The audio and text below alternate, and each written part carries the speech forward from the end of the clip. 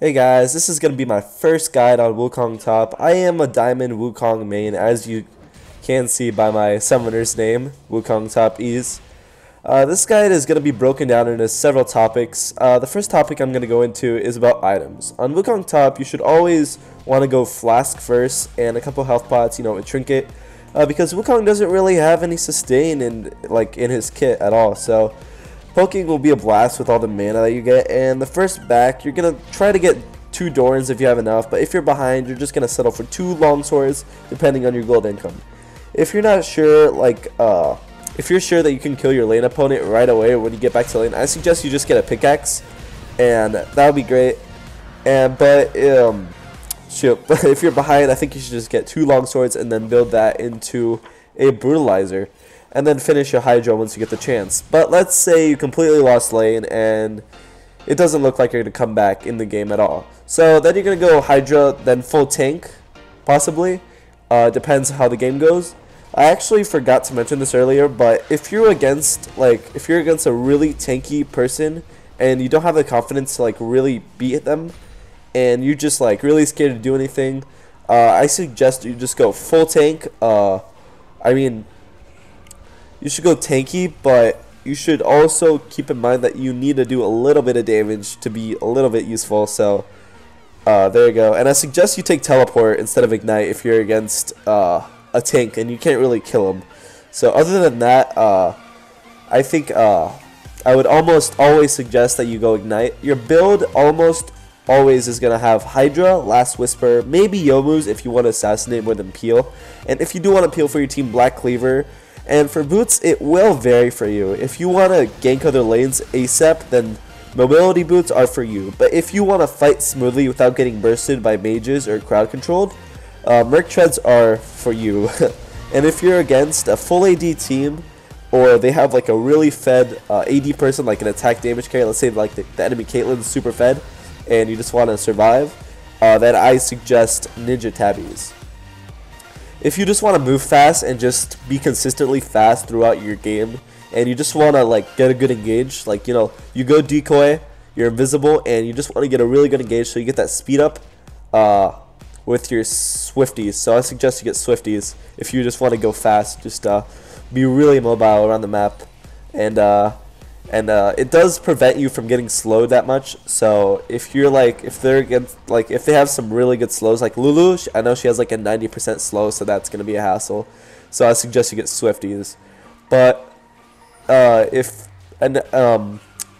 you're behind and you want to go some tanky items, or your team just needs a tank, so you have to go tank, I would really suggest that you go Banshee's Veil and Randuin's. That combo is really good on Wukong, just because while you're ulting, you pop your Randuins while you're ulting, you can stick on them pretty easily and they can't really escape. So that's really good. And if you want to go full damage and you just need a survivability item for late game, I would highly suggest GA, Guardian Angel. That works really well for him, because after if you get caught or something, you could just revive and you could just get away with your W. And for skill order, you're gonna always 9 times out of 10 you will always max E and then your Q.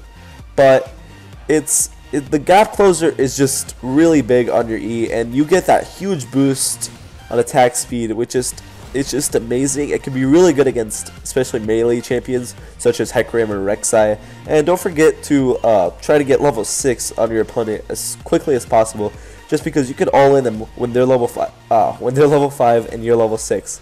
And this way you'll be really you'll have a lead, and they can't really kill you since you're level 6, unless they're higher health or something. But other than that, then you should always get level 6 first and try to ult them right when you get level 6. They'll never see it coming, and ult them you'll have a really good advantage. And for laning phase, I suggest that you play super aggro, literally EN every time you have a chance. But don't use all your mana, because you might get ganked and you might be screwed. But other than that, you should go super aggro and just poke them until they're super low, and then you can ult them pretty easily with your ultimate. For team fight, I highly suggest that you aim for the backline. Always aim for the backline. And try to kill their squishies most of all. If they have like a really fed TF, as you can see in the video, there's TF right there. And you could just go for him in the backline. He's pretty squishy, so you could like one-shot him if you're full AD. But if you're full tank, you could peel for your AD carry, and your AD carry can take him down if you want. But the best way is just if you're full tank, peel for your team. But if you're full AD, then aim for the backline. Try not to get caught, because it's easy to get caught on Wukong. You could go in super deep with your ultimate, and your team is not going to be there. We're going to talk about that later on. And the best way to engage on the enemy team or the backline is to decoy, and then you turn invisible, so you sneak behind them, and then you pop your Youmu's, and then you ult. So, and this way they'll never see it coming. You know, hopefully they don't see you. You need to make sure you have that sweeper so they don't see you, and you ward the bush that you're gonna hop out of. And it doesn't even have to be a bush actually. And just be careful not to go too ham and be in a spot where your team, where you're not alone and your team can easily manage and catch up to you and do damage themselves. Because you know, if you're all by yourself, you're gonna get one-shotted by the enemy team, and if you don't one-shot them, make sure to pop Youmu's once you turn invisible, just so you get that extra movement speed and attack speed after you're done ulting. And for hard counters, Wukong has a lot of counters, but I found like the 3 hardest counters were Lee Sin, because Lee Sin does counter Wukong pretty hard. He can just kick him away once you ultimate, and he does see you when you're decoyed with his E and Q. And the second one is Renekton. Renekton, you will 9 times out of 10 lose lane to Renekton. It's really hard to win a lane against Renekton, since he does outscale you a lot. I mean, not late game, but early game, he just late game you could just, you know, take a poop on his face or something like that. He's pretty weak late game, you know. Renekton is, yeah, he'll lose his damage and everything. And another one is Vladimir. So when you're laning against Vladimir, it's kind of hard to like poke him, because if you try to E him or ult him, he'll just W, and then you can't really kill him since he's invincible. But he does lose a chunk of health. I'll suggest you try to get a gank from a jungler. This is a Wukong top only guide, by the way, guys. I'm gonna make another guide later about jungle later. So if you guys want to subscribe to my channel, I have that coming up. And he out damages you, and he has really good sustain, Vladimir. And he could poke you. He could out poke you pretty well, so that's good. And the pool is just ridiculous. It's really dumb. And but if you're super good with Wukong, you should be able to handle them, no problem. If you have any questions at all about Wukong, just leave it in the comment section. I will reply.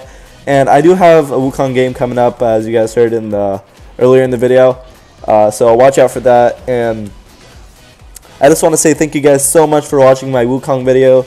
It's been a blast.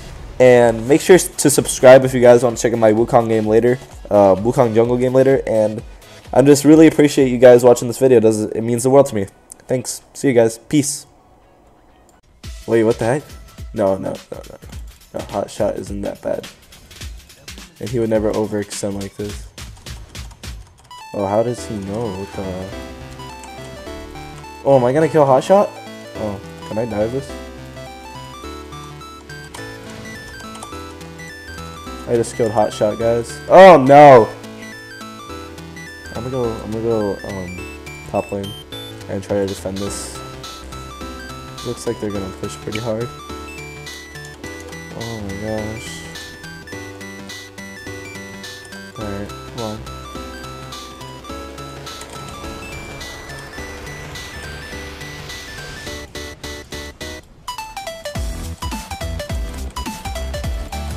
Oh snap! I killed hotshot and freaking a guy. Alright. And Shaco.